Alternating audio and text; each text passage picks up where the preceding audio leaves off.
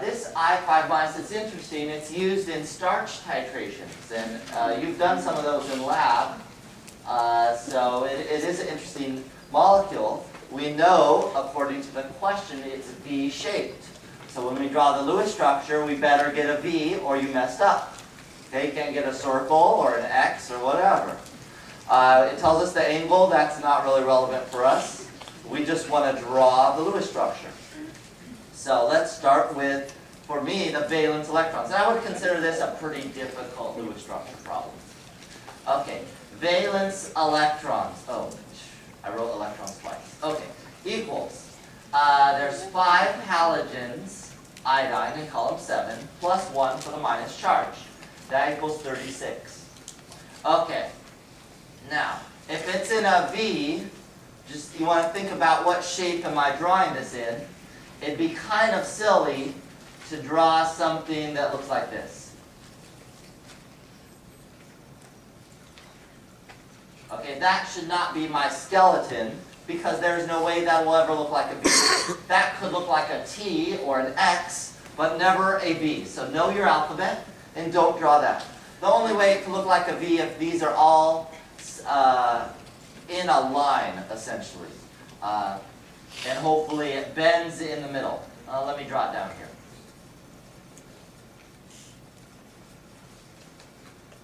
So I'm going to put this in this sort of fashion here and go from there, and hopefully I can get that to bend. 2, 4, 6, 8. So remember, I always draw the bonds first. That's 8 of 36 electrons right now. Then I do the electrons of the atoms on the terminal ends, or the outside. So we've got 8 of 32, 10, 12, 14, 16, 18, 20. And notice I always stop whenever I have 4 groups of electrons, 4 pairs of electrons. So now I'm at 20 of 36. Now I do the inside. A 20, 22, 24, 26, 28, 30, 32. I filled my octets and I still have 4 electrons or 2 pairs left. Where do you want those? A lot of you said center, which is correct. However, there are 3 center atoms. You want it on the center? Okay. So here and here. Now let's see if this looks like a V. Let's start here. Let's start with the electronic shape for 6 groups. Octahedral. If 4 of those groups are lone pairs, it would be linear. Okay, let's try this one. There's 4 groups. What's the electronic shape? That's tetrahedral. And with 2 of them as lone pairs, the molecular geometry would be bent. So this looks like, okay, I don't know where you're from, but where I'm from, that is not a V. Okay? That is a football goalpost in my world. So let's try again. This is incorrect because the problem told us it has to look like a V.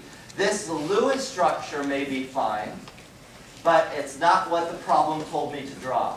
It's not the actual shape according to the data experimentally. So let's try again. Let's go back to where we were. I will recreate our situation.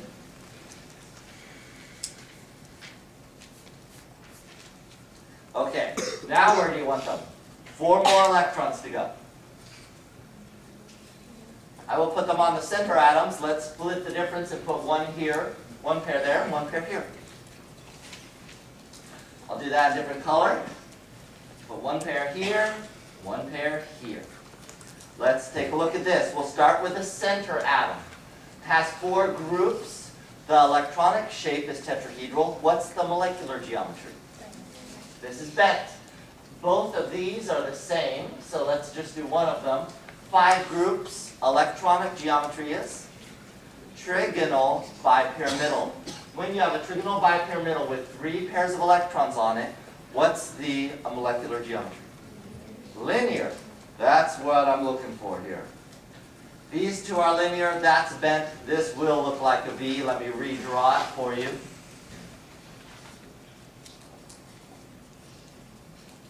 Don't worry if you didn't get this right away, or even yet.